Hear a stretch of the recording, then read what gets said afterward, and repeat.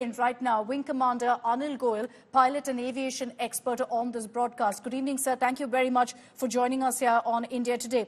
Not the best of news for Vistara ahead of the Air India merger, but we hear about this far too often, about a pilot crisis that clearly airlines don't watch out for, leading to this kind of a crunch and thereby cancellations and delays. What does Vistara now need to do to keep this in check and immediately resolve this crisis?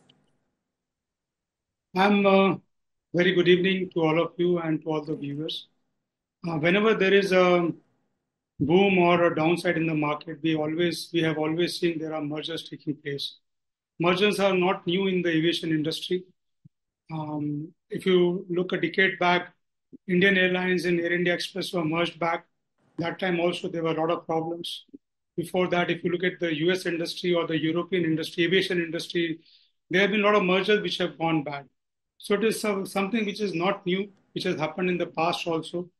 But every time the same story comes out that when the two organizations merge, there are differences in their visions or goal.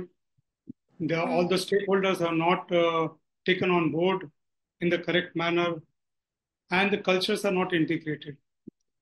In an aviation.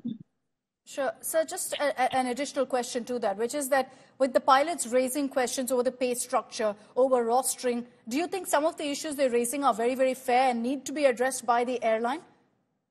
Yes, ma'am. So what happens, these are two airlines which had different vision and different management structure.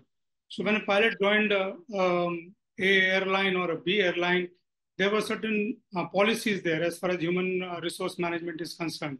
So these policies, when both these companies merge or the airlines merge, these policies also need to be taken into consideration.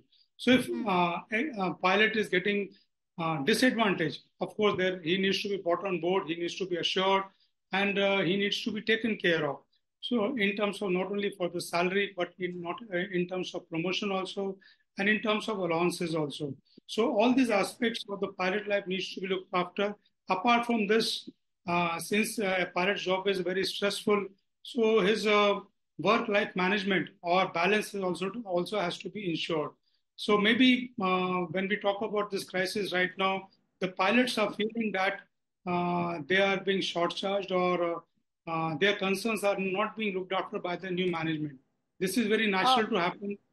And do you feel in such a case, when pilots often feel this, if we see issues with regards to rostering, pay structure happen far too often. So my final question to you, Wing Commander Goyal, is do you believe that there must be a greater onus on airlines? Because at the end of the day, this trickles down. Passengers are struggling. There are over 100 flights that have been cancelled.